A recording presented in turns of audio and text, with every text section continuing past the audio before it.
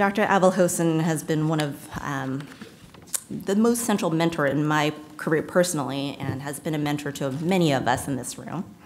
He did his undergraduate education at UC Riverside, where he majored in biomedical sciences and also got a minor in world history, which explains a lot about the stories that Jamil will tell. He got his medical degree from UCLA and is a proud graduate of Harbor-UCLA's residency and adult cardiology fellowship. He did adult congenital heart disease training here at UCLA under John Child and Joe Perloff, and has been the director of our UCLA Adult Congenital Heart Disease Center since 2012. He's also the Streisand Chair in Cardiology since 2013. He is, as Lee Reardon describes him, one of the funniest humans you will ever meet. So please welcome Dr. Aboulhosn back.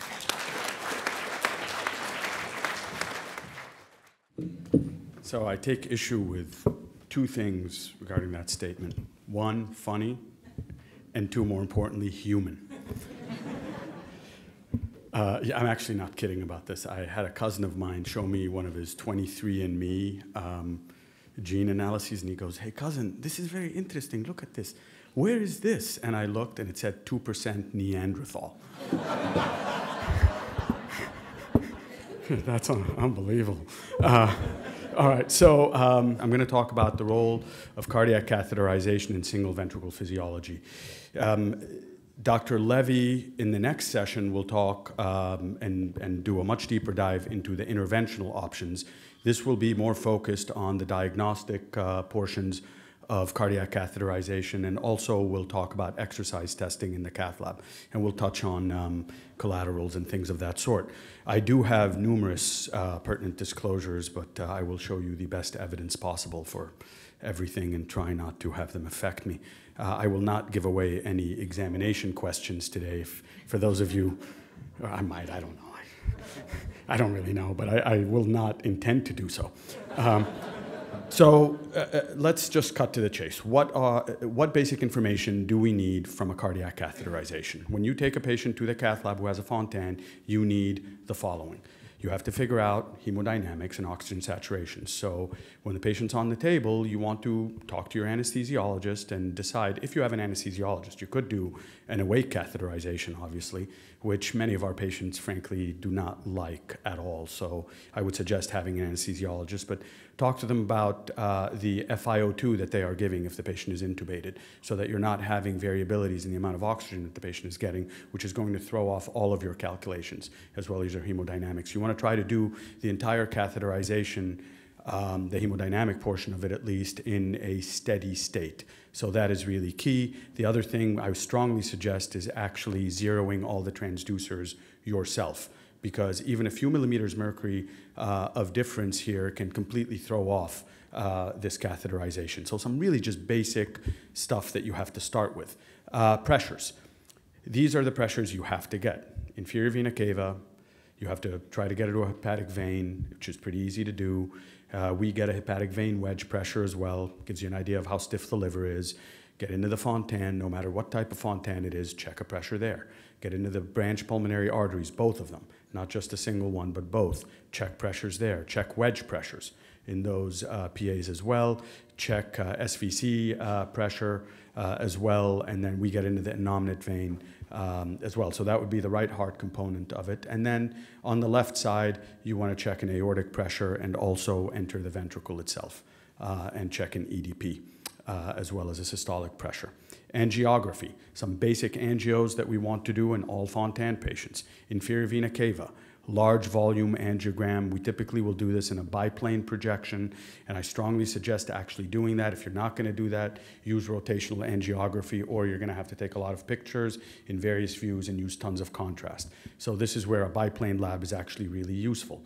Why do you need biplane? Because a Fontan conduit may be completely kinked or crushed in one view, but look wide open in another view. So you just really should be taking a look at this in orthogonal views or do a rotational angio. Same thing with the superior vena cava, same thing with the pulmonary artery. You have to rule out Fontan pathway obstructions and assess for veno-venous collaterals. We also will go into the innominate vein and look for something that Dr. Levy and I call our old friend, on the venous side, which is basically a collateral that comes off the innominate vein that will go to the left pulmonary venous system. And you'll see that in most adult Fontans if they've had a Fontan long enough. Aortography to assess for aortopulmonary collaterals, and also going with directional catheters into the subclavian arteries, both sides, injecting the lima and the rima, getting out even further so that you can get those lateral thoracic arteries, looking for AP collaterals. Why is this important? As we go forward and we talk about transplantation, one of the things that we have found out, and actually, Dr. Van Arsdale, to his credit, pushed us to doing more of this, which is, coil embolize and particle embolize aggressively so that you don't have heavy bleeding when you go in and do the transplant. A lot of the mortality associated with these Fontan transplants is around bleeding complications. And so there is a role for aggressive collateral embolization in this population, both venous and arterial. Liver biopsy. Do you do a liver biopsy every time? Well, for nearly the past decade or so, we have. And, knock on wood, thus far, we have not had any major complications. Certainly that is a possibility, but how do we do the liver biopsy? So the way we set it up is we go in through the right IJ as well as a femoral, venous, and arterial approach. The right IJ sheath is used to allow us to go in and do the liver biopsy. So we generally will do a transjugular liver biopsy if the anatomy allows. So obviously you want to understand the anatomy beforehand. Usually taking about 5 samples. We used to take 3 samples, but our non-diagnostic rate was close to 10–15%, so we decided to take more samples, and that non-diagnostic rate has dropped off immensely. So we favor transjugular liver biopsy in our patients. Others do it percutaneously. The downside, in my mind, to doing it percutaneously is if you've heparinized the patient for any reason, or if the patient is on any kind of antiplatelet or anticoagulant agent, then the risk of the biopsy is significantly higher if it's done transcutaneously. Be that as it may, there's a role for either direction, but we essentially want to get liver tissue and take advantage of the opportunity that we have the patient in the cath lab, and we have the ability to get as much information as possible. One of the themes that I sort of push is that the catheterization laboratory is a laboratory. So it's a place for us to not only get the basic information that we need, but also to check the patient for hemodynamic deviations and other things that may alert us to problems going forward. So you'll see that that's a theme within this talk. Dr. Reardon showed the Fontan subtypes, so I'll go past that. Cardiac catheterization is absolutely essential in Fontan patients, okay? We do not have a way of getting around it.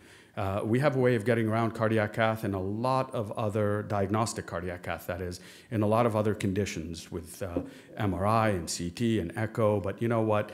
In Fontan patients, in single ventricle patients, you still have to go in, you have to measure pressures, you have to measure saturations, you have to figure out or estimate your QPQS, you have to try to figure out what your pulmonary arterial resistance is. Because if you try to do a Fontan in somebody with an elevated pulmonary arterial resistance, then the Fontan will fail. If your LV EDP or single ventricle EDP is through the roof and you try to do a Fontan on that patient, that Fontan will fail. So you have to measure these things before you operate on these patients or attempt to convert these patients from an earlier form of Fontan to a newer form of Fontan. Dr. Lax will be talking about that later, so stay tuned for that. Thromboembolic risk. Dr. Lurie spoke about this. It's quite high. You see that picture right there? That's an RA to PA Fontan. That is a coronal CT angiographic view, AP view, and that's a big clot right there within the right atrium. Now, if you didn't know about that and you just decided to catheterize this patient, you could run into some serious trouble pushing that clot out into the PA. So these are high-risk patients, especially older patients, especially those with RA to PA Fontans, especially those with arrhythmias, for having thrombi within the Fontan circuit and within the pulmonary arterial tree. So I just go in assuming that there's going to be trouble, and then I'm just happy when I find that there isn't. So I almost always ask, I don't actually do the TE most of the time now. Dr. Lurie and Dr. Lin are the navigators on this particular B17. You know, we do a TE and we look at the entire Fontan circuit, basically from IVC all the way up to the branch PAs, and try to get a look at the branch PAs as well to ensure that we do not have thrombi within the circuit. We also leave the TE probe in for a little while as we do the catheterization, because we'll then put the catheters into the branch PAs, individual branch PAs, and then we'll do agitated saline injections in the RPA and the LPA while looking with TE to try to evaluate the amount of intrapulmonary shunting, get an idea of how much in the way of PAVMs we have. So those are just standard things we do in every Fontan we bring to the cath lab. You know, just to follow up on the story of this patient with the thrombus there, this patient ended up requiring TPA, ended up requiring nitric oxide, eventually on sildenafil. A couple of weeks later, after resolution of the thrombus, Dr. Lax took the patient to the OR, converted her to an extracardiac Fontan, left with a fenestration at that point just because of the higher pulmonary arterial resistance, and then eventually a few months down the line on pulmonary vasodilators, went in and closed the fenestration, improved the saturation, and she's been doing great since that time. So that's the course of something along those lines. How about this patient with a fenestration? This young man had a stroke, and so again needed to look with TE, ensure there was no clot within the Fontan circulation, and then go in and eventually close the fenestration with an improvement in oxygen saturations. But the thing about closing these fenestrations, it's a double-edged sword. Because these are pop-offs for the Fontan. So if you are coming in with high Fontan pressures to begin with, and then you close the fenestration, your Fontan pressures will just go further up, and then you will cause the patient to go into liver failure. So just because there's a fenestration, we don't just run in and close it. We have to be judicious about how we approach this.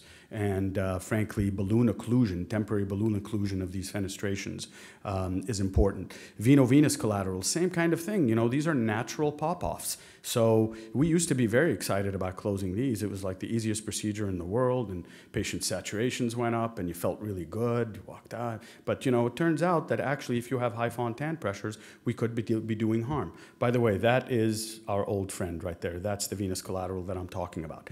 Arterial collaterals can overload the system. So you can get overcirculated if you have a lot of arterial collaterals. That's one reason to close them, but the other one, again, is related to diminishing the risk of heavy bleeding at the time of transplantation or conversion surgery. This is some compelling and relatively frightening data from the Mayo Clinic showing the risk of mortality there if you occlude these venous collaterals in patients who have Fontan pressures that exceed 18 millimeters mercury. Bad idea. So what you need to do in those settings is, I think, keep those fenestrations open and then try to drive down the Fontan pressures through other means like what Dr. Lurie was talking about. Liver biopsy, this is how we do it. Notice there's also a stent in this Fontan, so you can actually go through stents. Actually, just yesterday we went through, or 2 days ago, went through a freshly placed stent that we had just put in to do a liver biopsy. So you can do this safely, even if you've heparinized the patient. Hemodynamics and fenestration closures. You have to be really careful with these. And the reason for that is you have to kind of keep in mind that some patients, especially if a patient is a second or a third case in a day, may be coming into the cath lab dehydrated. So you're sitting there and you're getting numbers that are very favorable. But in reality, when that patient is living their daily life, these numbers may not look like that. If you look at the right panel, for example, you know, that patient started with an under anesthesia with a femoral artery pressure of 69/38, a mean arterial pressure of 49. And under those pressures, the Fontan pressures are 16. So, hey, the Fontan pressures look pretty good. How about when we raise the patient's blood pressure to an actual physiologic number that he would be, you know, that would be more reflective of his daily life? Well, all of a sudden, the Fontan pressure is now 20. If you look at the left panel, You start out at 16, but then you give the patient volume and you give the patient contrast, et cetera, and all of a sudden the pressure is now up at 20. So I've really changed my approach to these. I used to try to sort of optimize them as much as possible to make them look like a great candidate for a Fontan conversion. And I think that may be the wrong way to go. I think the way to do it is to actually see just how bad you can make this Fontan look by giving them some volume, by raising their blood pressure a little bit, and getting a true idea of what is happening. You know, there's a role for pulmonary vasodilators. I think patients with Glenn shunts have a fantastic response to pulmonary vasodilators, and this is an example of one with nitric oxide where you see an increase in pulmonary blood flow and a drop in PVR very nicely. Dr. Lurie showed some of this data from Giardini, improved pulmonary blood flow and cardiac output with sildenafil. Role of exercise testing. I want to do this one briefly here. And show you basically two cases of that. You have a patient here who has a pretty good exercise response. The Fontan pressures go up a little bit, but not severely. The blood pressure rises appropriately, and this patient ended up having a Fontan conversion, no problem whatsoever. And then this other patient here had a very different response. You look with graded exercise there, and what we have is a rising pressure within the Fontan from about 13 at baseline all the way up to 30. And we have a rise in EDP as well. So this patient was referred for transplantation and not for Fontan conversion. So I do think exercise testing is very helpful. Now, Dr. Lin mentioned the role of cardiopulmonary exercise testing in the cath lab, and I do think that that is going to be a major part of this as well. That sort of level 3 CPET along with echocardiography all done together. It's basically the ultimate stress test. So I do think that that's going to play a major role as well. So in conclusion, patients with single ventricle physiology represent a challenging subset of patients with long-term issues. Cardiac catheterization is, I would say, an invaluable and very necessary a tool not just for therapeutic interventions but for diagnostic purposes as well. It's an imperative that if you're going to do this, please ensure you do the right angios and measure the right pressures to ensure the Fontan circuit is completely unobstructed.